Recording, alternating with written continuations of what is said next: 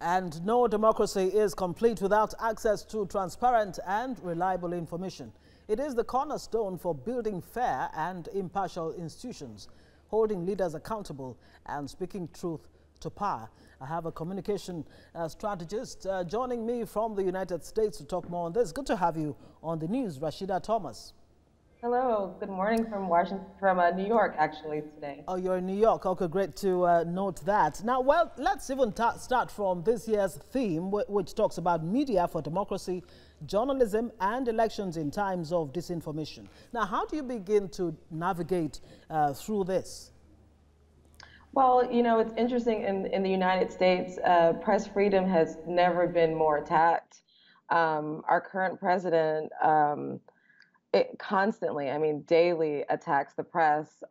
He sent his press secretary out to talk to the White House press corps many times a week, and she blatantly lies to the American people. So in the United States, where the Fourth Estate has always been protected and where press freedom is codified in our Constitution, in our First Amendment, this has, it's actually the worst time in our history, I think, for press freedom. And really, how important is it to have access to transparent and reliable information, especially in countries like where you are, compared to Nigeria, where I am?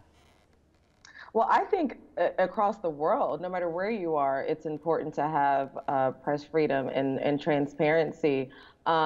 People should always be able to speak truth to power. People should always, citizens of any country should always be able to take their rulers to task, and they should always get the truth from those in power. It's extremely important. And just before I let you go, journalists and the journalism profession is become a target of anti-democratic forces. That's right. Yes. How do you begin to change that narrative? Well, I think in the United States, for one, people are speaking out, and we have to continue to speak out. You know, we are a democratic government.